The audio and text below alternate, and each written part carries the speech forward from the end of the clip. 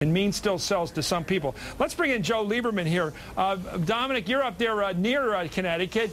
This guy did everything but stand on the head of John McCain, cheering him. He was as loyal as Lindsey Graham, which is pretty damn loyal to John McCain. He stood there while the Democratic candidate for president was disgraced or attacked as a socialist and worse. And he was all part of that, not just on issues he cares about, but everything. And here he is back in the fold, forgiven in 2 weeks. What do you make of it?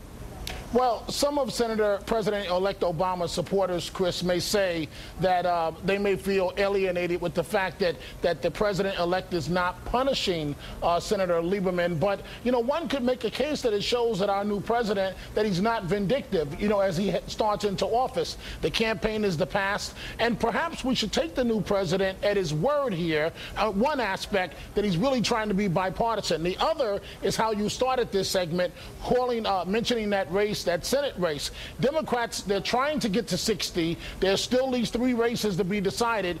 And Democrats may not like this, but they still need Lieberman right now. And so it might be counterproductive to go after him. Well, you know, George Washington, Chris, executed the spy in that case, Benedict Arnold case, Lieutenant Andre, and nobody liked it doing because he was a good guy, but he had to do it to prove his authority. Doesn't at some point Barack Obama have to say loyalty counts?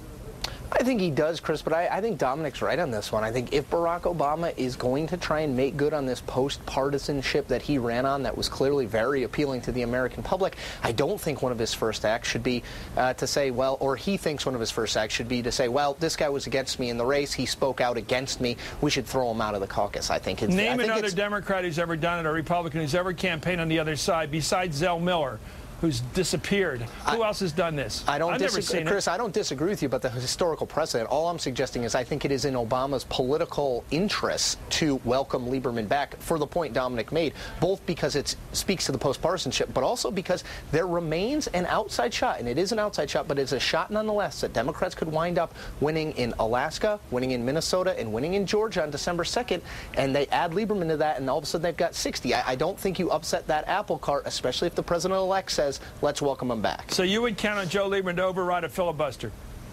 Maybe not every time, Chris, but he's going to vote with Democrats more than Republicans. Okay, we'll be right back, guys. I said to start the show, unity bites. It does hurt. Nice isn't always nice. We'll be right back with Chris Cillizza and Dominic Carter.